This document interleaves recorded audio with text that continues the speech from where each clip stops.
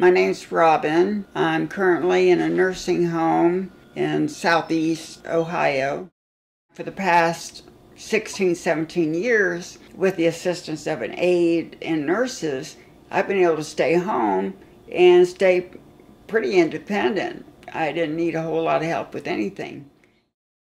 If you stay in a nursing home more than 3 months, Medicare and Medicaid stop paying their part, and then so that falls on you. Since I've been in there for a certain amount of time, the nursing home takes my income, which in my case is my Social Security, and they allow you $50 a month to live on.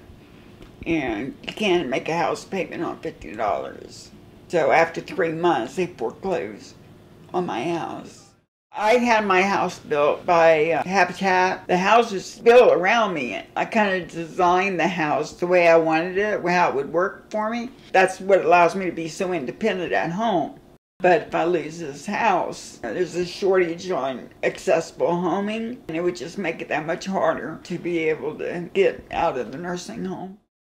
In 2004, I had a car accident. I hydroplaned, and it wound up paralyzing me. Last year I broke my femur and my hip. I fell, so I wound up in the nursing home. And I was there for 3 months, and they set me up for assistance for when I got home, whenever I left. And then whenever I got home, I was refused those services. So I wound up back into another nursing home, which is where I'm at now.